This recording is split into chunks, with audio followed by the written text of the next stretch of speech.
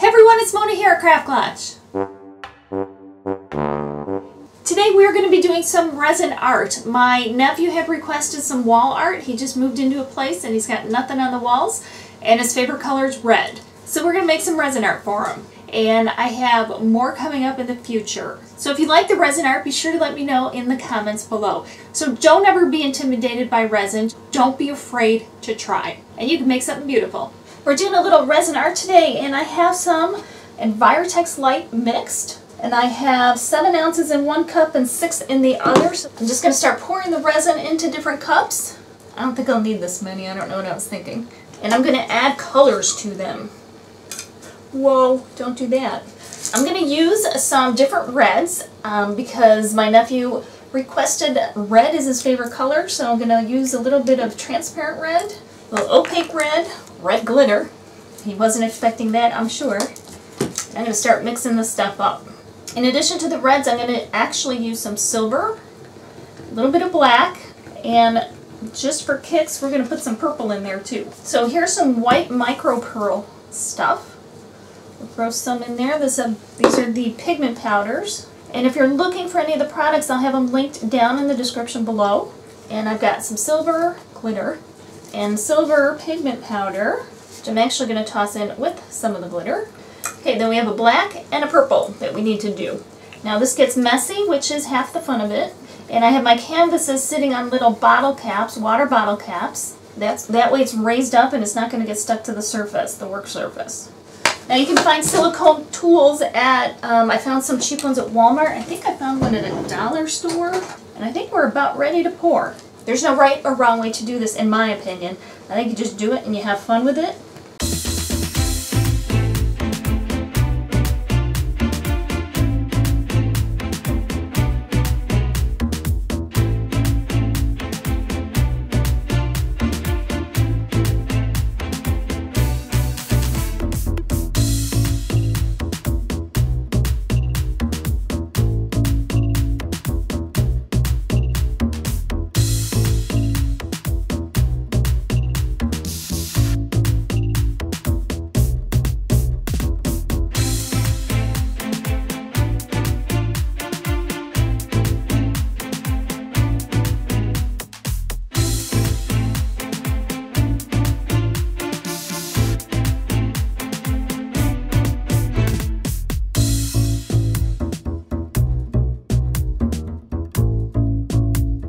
Alright, then you can pick it up and you can start moving it around a little bit. No two pieces will ever be the same. Alright, now I'm going to move this stuff around a little bit with my spatula.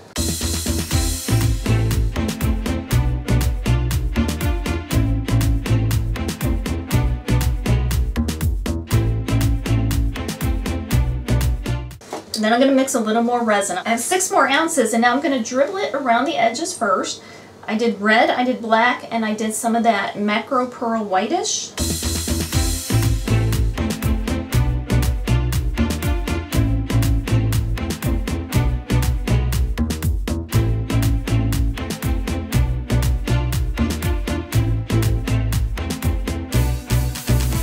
Okay, so you could take your stir stick, move some stuff around.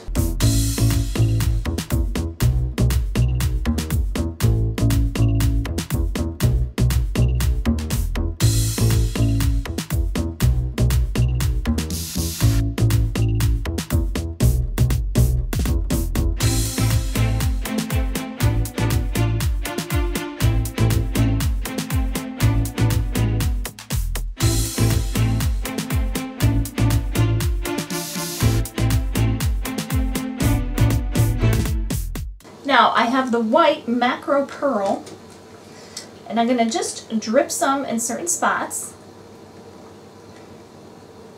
And I have this silicone, it's like a lubricant. And I'm going to drip it right on there and it's going to help it spread out a little bit. And I'll drop it in different places and it's going to give us a cool effect.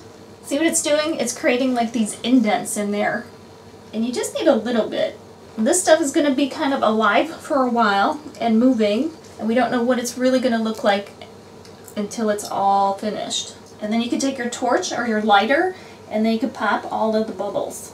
And then we'll let it sit a minimum of 12 hours. I'll get all of the edges covered just by scooping stuff up off of the table here. And we'll see how it looks, and we'll see if we want to do a final coat over it or if we like it just the way it is.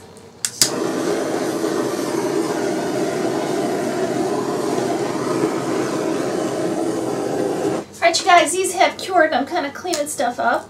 I'm peeling this stuff right off of my tools. It all comes off just fine because they're silicone. And this paper I'm working on is actually like a vapor barrier for flooring. And it has a thin silicone lining on there, so I can use this again no problem. It prevented anything from going through it as well. So it protected my work surface. And I just stapled up, I folded it and stapled up the sides just to kind of make a tray. Okay, I gotta pop my little caps off here, and I'll just take a Dremel and cut off any of this excess stuff. But they turned out beautifully. Now, where I put that silicone, drop the silicone, there's a little indents there, which I knew was going to happen, and it leaves a little bit of a greasy film. But you don't have to worry about that. Look at that one. That one's really cool too. They almost have a little galaxy sci-fi look to them. To clean this up, I'm going to take a wet one, clean it right up, make sure there isn't any residue left anywhere, and then just wipe it clean. So now we have these indents in here, which actually I don't mind. However, I can always put another coat over it, and now it's all cleaned up, so it'll be fine for taking that next coat. I did put a protective coat over them, so it is a nice and flat surface. I will have links to all of the products that I used down in the description below. I don't know if he's going to like them or not, but he'll have a couple one-of-a-kind pieces from his Aunt Mona. Thank you guys so much for watching. I hope you like it, and I hope you give it a try. And do not be intimidated by resin or just trying something new and something creative. The resin can be your finished piece, and it's stunning, and you can just hang it right up on your wall. Or you can think of resin as being the background and it actually being the canvas. We've talked about that before as well. We've decoupaged on resin. We have painted on resin. I think we've stenciled on resin, if I'm not mistaken.